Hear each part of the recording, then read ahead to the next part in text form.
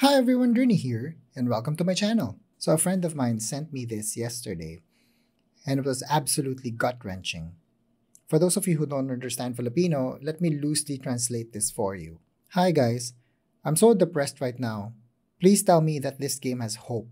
I haven't slept for a number of days now because I keep thinking about it. I invested 3 million pesos, or that's around 60,000 US dollars, and I took a loan to get that in this game. Because I tried it first and I liked it. I was also drawn by easy money, and now I'm drowning in debt. I know it's a wrong move, and I did realize it late, and it's really gut-wrenching. I don't even know if life is still worth living now that I'm drowning in debt. I don't know how to get it back. I don't want to do this anymore. Sorry. So while it's easy to scoff at or mock the guy for doing a lot of mistakes, if you actually parse through the various things that he did wrong and take a look at what you're doing now, you guys are probably doing the same thing, just not on these extremes. So let's try to dissect what he did and try to see if it really applies to you. Because if you find yourself doing the same exact thing, then it's really time to reevaluate and really snap out of the bad habits. The first thing is he invested $60,000 on a game. That is a lot of money for a typical investment. And this is the perfect example of, before you dive into a particular investment, you have to assess its risk. CryptoMines is a microcap. So a microcap is not as stable as other tokens out there. And if you don't know what you're doing, then you're going to get burned most of the time. So that's the first thing. The second major thing was, this person took a loan in order to invest in it. So the money is leveraged. So think about what you're doing with your own investments. Are you currently taking out loans to try to cash into the crypto market, or are you spending money that you can afford to lose? The other thing that he did was he probably bought through this massive run-up that Eternal had. Did you also do the same thing? Were you buying green candles along the way? Because remember guys, if you buy big green candles, you get big red dildos.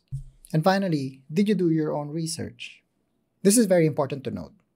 It's not just about the game that you have to evaluate. Just because a game is good to play or you liked how it played, it doesn't mean that it's going to be a great investment, because there's so many other things that you have to take note of. More importantly, and we're going to dive into the chart soon, it is very, very important to understand tokenomics. So I'm looking at the Eternal chart right now. When you look at it from a certain scale, it looks like, what's wrong with it? It's just a certain run-up. It just kept going up and up. It looked like it adhered to the support structure before eventually fell down.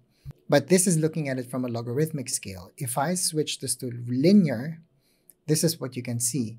It is so easy to pinpoint all of the red flags right here. One, the overextension to the EMAs right here is really an alarm bell that you really should not touch this until it settles back down. This is one of the inherent challenges when dealing with a particular crypto with a very low total supply. The Eternal total supply is only 5 million coins. The problem with a token that has very, very low volume is, if you look at this run-up right here, it doesn't take too much volume to take all or majority of the supply of Eternal. Then, when people start hearing that Eternal has suddenly gone 100x, look at where the volume piled up right here. All of the money were suddenly piled up here. And the people who were quietly accumulating right here, what do? Wait for that particular run-up, dump it all on the market, and now you're left with nothing. I really do not want this to happen to any one of us here. So please do your own research, understand what tokenomics means, and risk adjust your investment accordingly. If you like my video, please like and subscribe, hit the notification bell. Also, let me know what you think in the comments. If you also have other gaming cryptos that you would like me to look at, just leave it down in the comments below and I'll take a look at it in the future.